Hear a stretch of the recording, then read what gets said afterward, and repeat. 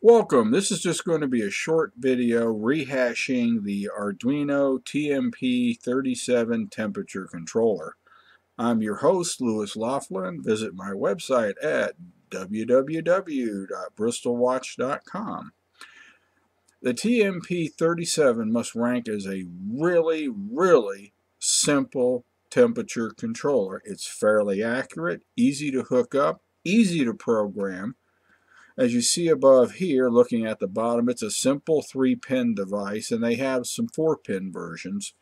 I use the 3-pin version myself. A brief explanation of what we're doing here. This takes some understanding of the Arduino analog to digital converter ports. Okay, the ADC ports, analog to digital converters on the Arduino, is a 10-bit value from 0 through 1023. Set at a reference voltage of 5 volts, that is 4.882 millivolts per step. Now the TMP37 produces an output of 20 millivolts per degrees Celsius. This is a Celsius sensor. As you can see by the two numbers, they don't exactly match up. But you would have 4 steps for every 20 millivolts, so that's fairly close. All it amounts to is a few simple mathematical equations, which Arduino is easily capable of doing, and one connection to any of your analog to digital input ports. What you're going to see in the video is a little different than before. I've connected this to an IC2 display, which is much simpler than the original multi-pin connections I've had before.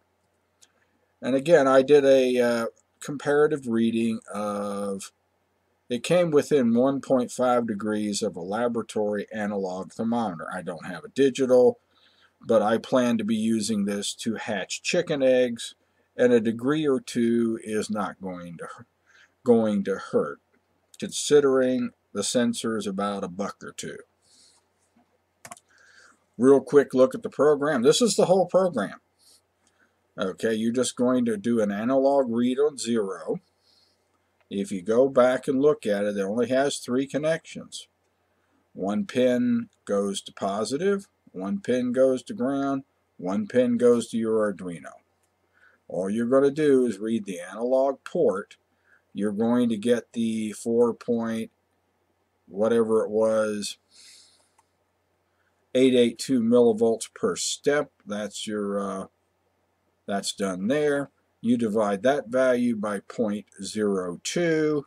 Then you just simply do a conversion from Celsius to Fahrenheit. You print out your Fahrenheit. There you go. Otherwise, you can take actually the original value, even if you want it to, in Celsius. You can do a comparison to a preset number and easily switch off some of the solid state relays that I've presented in several recent videos.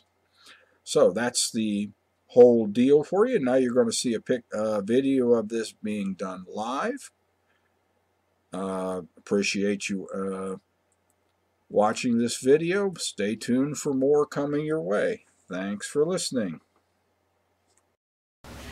Well, what we got here is an Arduino with a TMP37 temperature sensor. This must rank as the most simple, easy way to read temperature with any Arduino out there. I plan to use this particular design to run a chicken incubator and hatch chicks. Nonetheless, it consists of a single 3-pin device that you see here. This is just a power distribution board. It's not really part of the circuit.